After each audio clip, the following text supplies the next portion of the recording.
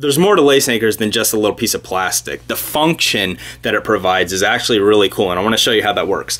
This is a regular shoe that you just slip on, and you start down here somewhere, you pull your slack up towards the top, and if you watch right here at this point, that's what's essentially making my shoe tight. The bow knot, once you tie that, is just holding that tension that you just created down here. It's holding that in place. It's preventing your laces from loosening up. That's all this guy is doing. Now, we all know that you can slip your shoe off fairly simple.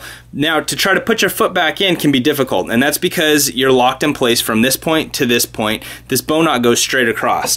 So when you go to put your foot back in there, it can be difficult, and what happens essentially is you're forcing that knot forward, and what that does is loosen this up, and that allows tension loss and your lower laces to loosen up on you, and you end up with a shoe that just doesn't fit right.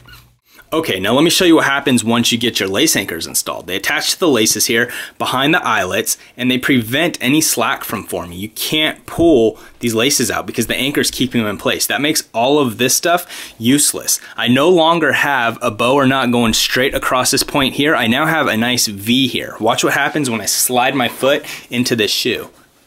You see that V that goes down? It gives you that little bit of space you need to slide your foot into that shoe.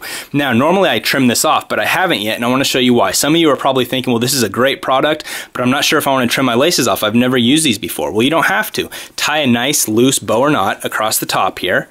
You can see that this is actually doing nothing for me structurally. It's just loose and hanging there. But what it's going to allow you to do is test the product out. You get to use your shoes for a day, a week, go run, hike, do what it is you do in your shoes. You're quickly going to realize that you're ready to eliminate this bow and have a nice pair of slip-ons.